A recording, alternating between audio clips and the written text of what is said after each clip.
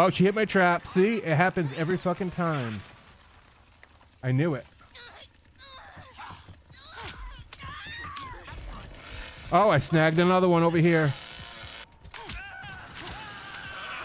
Oh, I got Leland. Oh, I'm telling you guys, I'm a beast hitchhiker. Campfacer.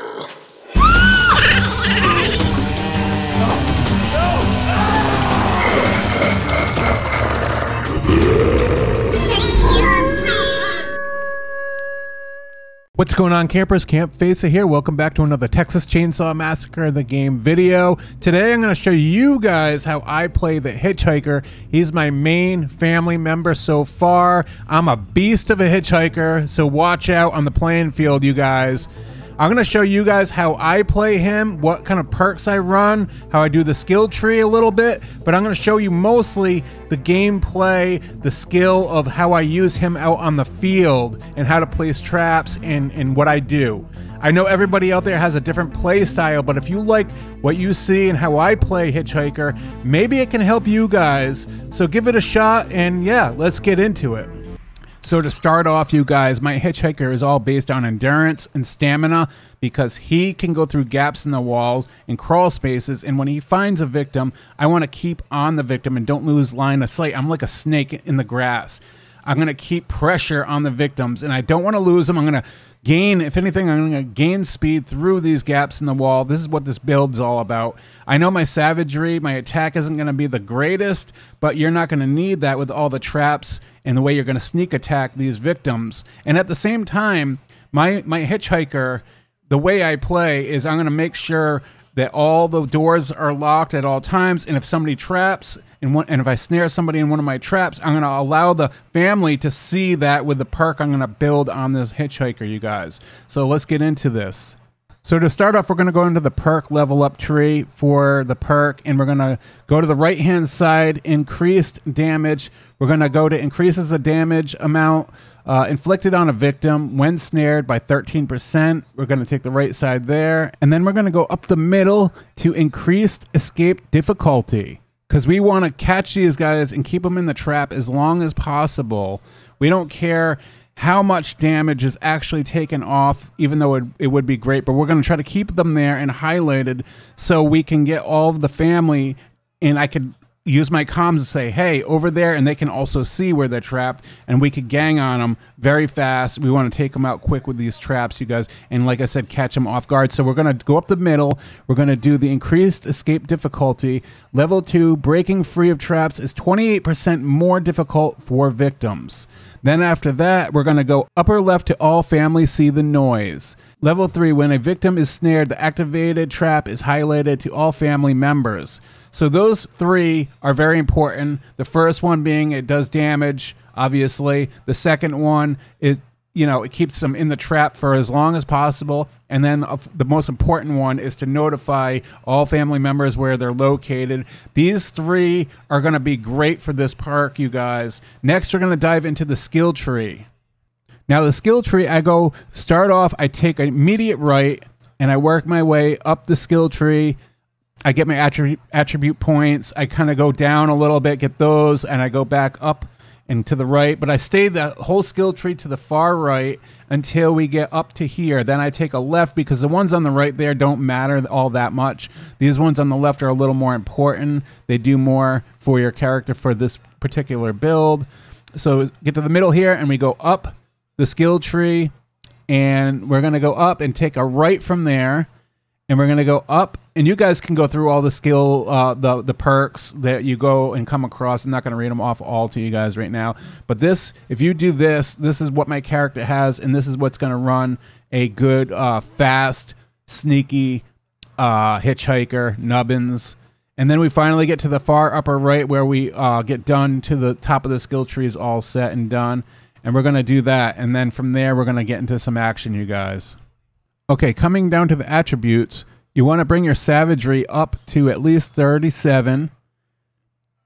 And then your endurance is pretty much 28, and your blood harvesting is at 25. So that's where I use my savagery. I bring that up as far as I can. That's where I get my attack up. Instead of using the attack in the skill tree or the perk tree. I use that for the endurance and stamina. So this is how you're going to build your character. And from here, we're going to get out on the field, and then I'm going to show you guys exactly how to place the traps, where to place the traps, where not to place the traps, and how to run the map, and how to be sneaky like a snake as he is. Now you guys, on this map, I know all the maps are different. That's why I play different on each map. But this map, I start out at the slaughterhouse. I don't trap the generator because no matter what, they're going to get by that. It's like wasting a trap. They're going to use a bone shard, or they're going to just step in it, and you're not going to get there on time anyways. So anyways, I'm just going to show you guys how I trap in here and the best way to play the traps. Obviously, I'm going to go through these two doors and lock them behind me to stall them out a little bit if they do get by us and get out over here.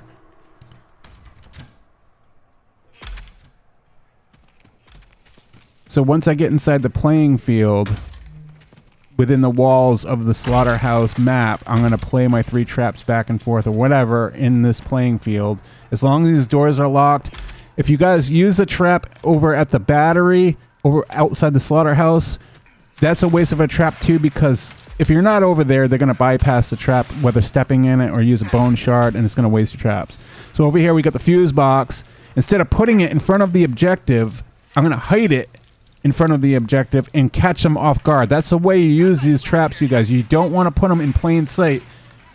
If they see the traps, they're going to go around them. You have to catch them off guard. Like right here, I'm putting in one in front of this gap that they always go in and out of this gap. They can't see it. They're going to go through the gap, and bam, I'm going to snag them. And don't forget, they highlight to all the family members as well, and I have the perk on that keeps them in the trap a lot longer.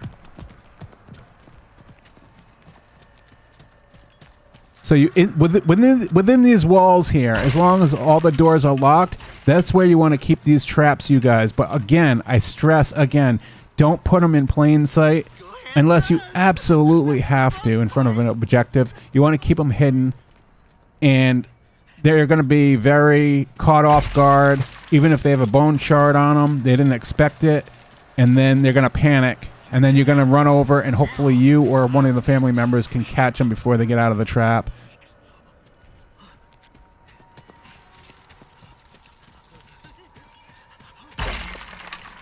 So you notice I'm going back and forth, checking the locks and the doors, checking the bushes.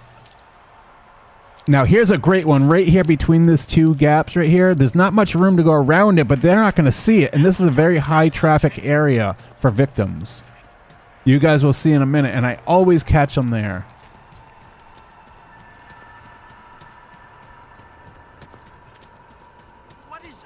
Try to feed Grandpa as much as possible. But you don't want to burn too much time feeding Grandpa either. You can kind of tell the pace of the players right off the beginning of the match if they're going to be speed running or not. So you got to play it by ear. I always check this door to make sure this one's locked as well.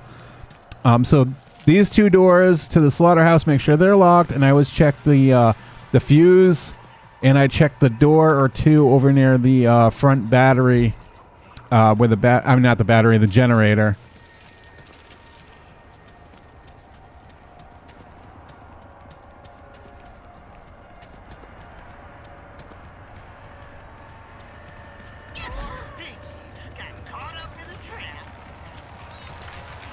Snagged another one.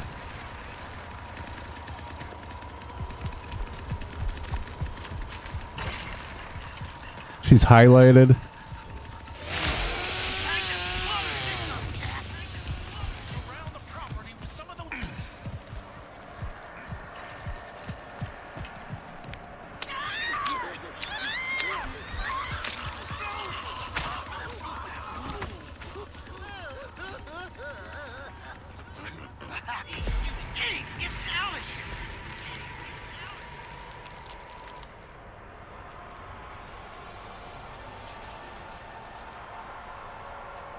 Check that trap, it's still set. They didn't trigger that one off. If a trap does go off, I usually reset it. Unless they're in a party and they're talking to each other and they're going to tell each other where the traps are all set, you might want to move them. But in this case, it doesn't seem like that.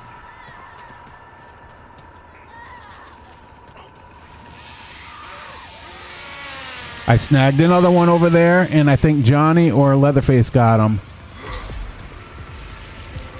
Very effective. Yep, see, I got to reset the trap. Got another one.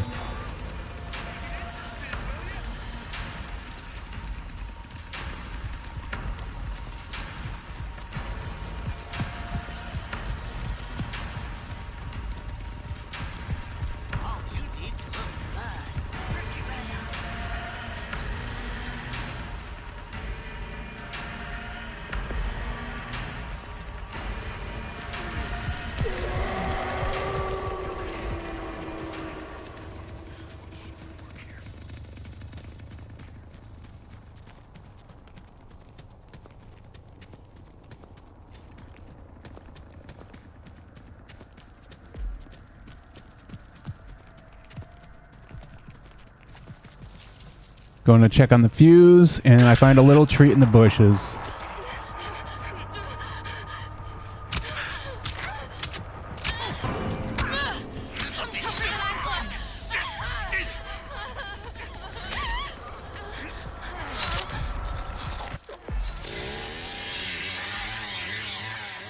And if she didn't, she noticed she didn't step in a trap there, but if I left her there long enough, no one saw her, she could have stepped in the one in front of the fuse or the one on the right. It was a matter of time, but we got her. Now I'm going to show you a few more clips here. Son of a bitch. After this one, we'll show you the gas station map. Oh, fuck. Stupid biatch. Oh, she hit my trap. See? It happens every fucking time. I knew it. Got her. Every time the trap works there. Hell yeah. I know. Can't face it. Shut up and stop bragging. Oh, I snagged another one over here. See, it always works, man. I got Leland over here. Now, don't forget, you guys, I'm gaining on him because I have that perk. I have the stamina built up.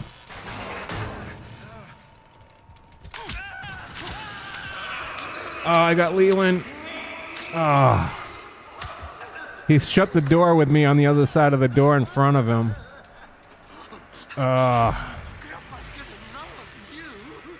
I'm telling you guys, I'm a beast hitchhiker. I was not lying. Before I show off the next clip, I want to say, you guys, each map does play different as a hitchhiker. If you're on the family house map, you got to watch out for the generator. It's such a small, compact map. If they get outside and turn that generator off, they're going to run right to the road, exit, and it's all done. Trap the generator, whether it's in the front of the map or near the barn. Also check to make sure somebody at least is turning on that battery in the back, the car battery. If no one did, go turn it on real quick because there's another mission for you. But don't trap the battery. It's a waste of a trap.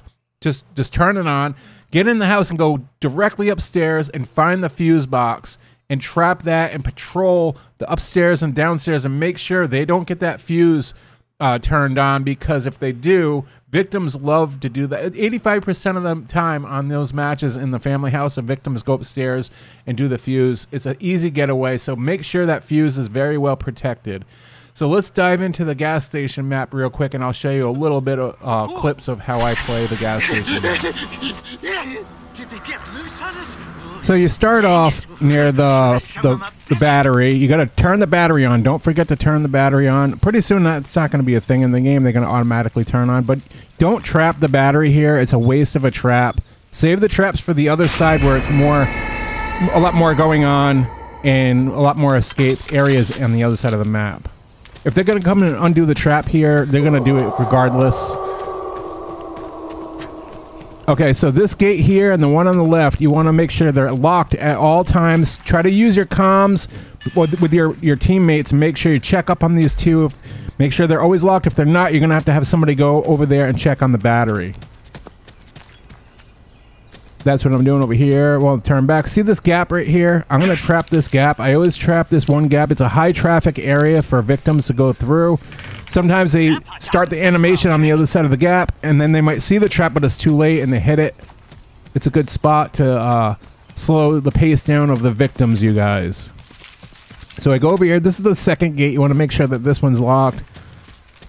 Back and forth. There's 4 gates at this section. The other 2 lead to the gas station, which I'll show you in a minute. Right now I'm going in to check on where the fuse box is. You always want to trap this fuse box because this objective here, if they undo the fuse box, it's all done. It's an easy escape. So you want to put a trap. Now I know you can't hide this trap, but you just may as well just put it right in front of it to slow them down a little bit.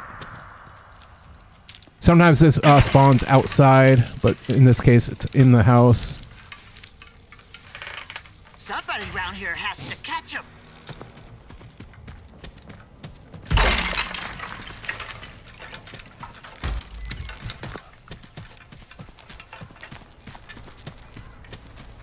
I'm going to pause right here. I want to tell you guys something right here. See where I'm going right now? I'm going to go... this is a funny little story. I'll go in a trap or put a trap in some weeds in like this gap hall area between the 2 front gates. I always put it there because, like I said, it's a high traffic area for victims to crouch through there or run from point A to point B without being seen from each gate. And usually I always catch somebody in there because they can't see the trap. It's hidden in the weeds and it's a narrow area, so they can't go left or right around that trap. So if they don't see it, they're going to hit it. Now, in this particular case, what happens here is kind of funny and mind-blowing to me.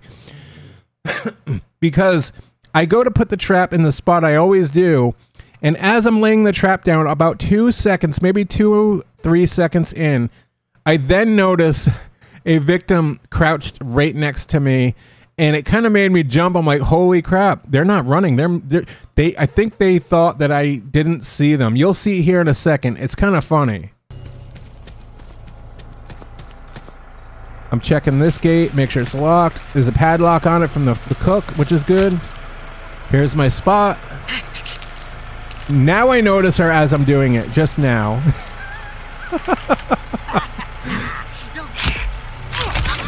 And got her in the trap anyways. And she rage quit right now. Disconnected. Sore loser.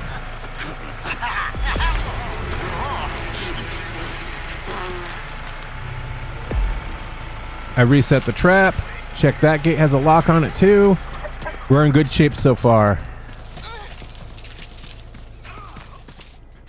Again, I like to comb the weeds, check the gaps, check up on certain things like this trap. Obviously, you get notified if it goes off, but sometimes you just don't notice it on the screen. And so I double check anyways. I'm going to go check on this gate. All it takes is one slip up.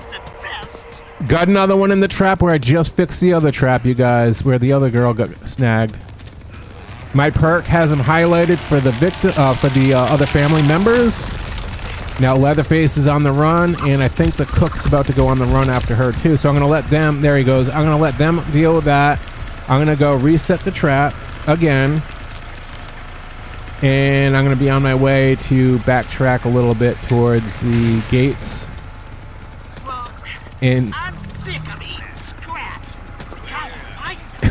I'm sick of eating scraps. Now, back here in this shed, there's a ladder that they can get up from the basement right here. You could put a trap there too. In the animation of them climbing out, they always hit it. I'm going to do it here in a few minutes. I'll show you guys. There's that one's all good. I think Leatherface notified me. There we go. Here's another one. And boom. Snared again. Very effective.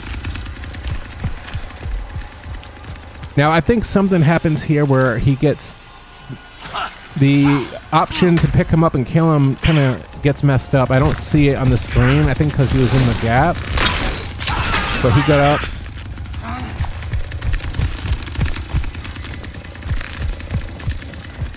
Checking on the fuse. Looks like it's still good. It's trapped still. Where'd he go? Where'd he go?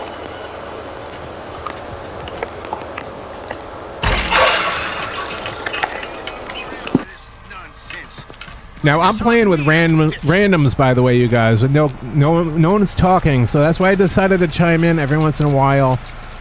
And I want to let you guys know out there that the people that think that you can't play with randoms, it's impossible. It's not. You could definitely communicate in some shape or form, even if it's just you on the mic. You can kind of like give the playing field to everybody, and maybe they'll listen to you. And it's going to be a lot harder than if you have a party, but you can do it. It is possible. We're holding our own on this one, as you can see.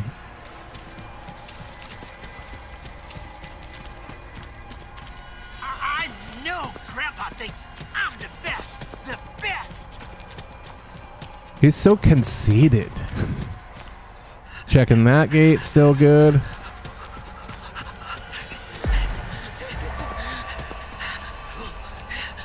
I'm gonna grab this trap and put it at the stair, the ladder. Catch them off guard, because now they're thinking, oh, we all know where the traps are now. So I'm gonna move them around, you guys. The good thing I'm trapping the ladder in the shed. It's smart to like outsmart. Keep your eye on that if somebody gets snagged. Make them feel like we like they know it all. They know where to go and know where the routes are. But then throw them for a loop. Catch them off guard. That's what this is all about. Being sneaky like a snake, like I said.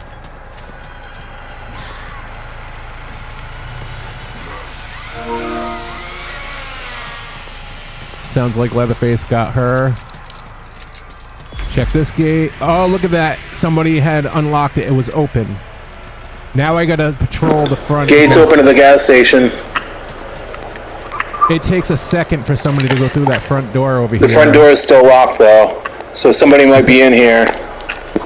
It looks like the cook has his padlock on there. We're in good shape. I'm gonna patrol the weeds. There's a padlock on the front door, but the gate was open.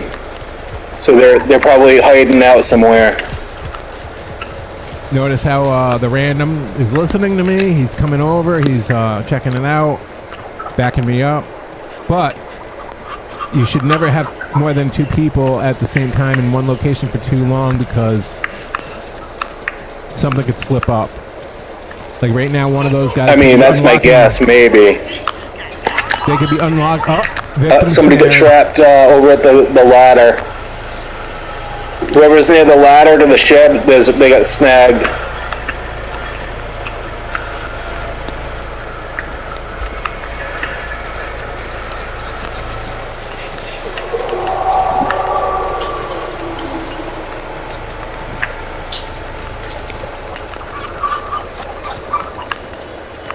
Still locked. I'm gonna have to patrol the front door.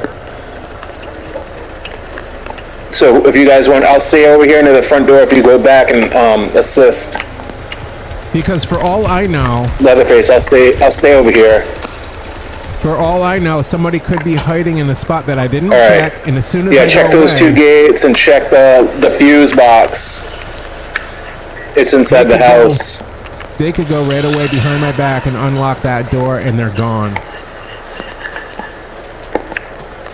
Keep combing through the same areas too, because one time I played, I went and did that, and then I must have missed them, or they must have moved as I went to the other spot in the grass.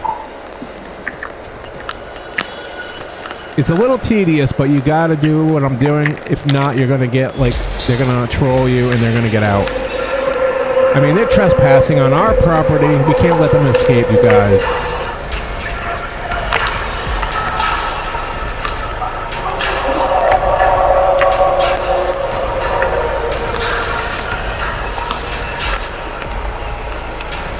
I think that's it. They disconnected. I think that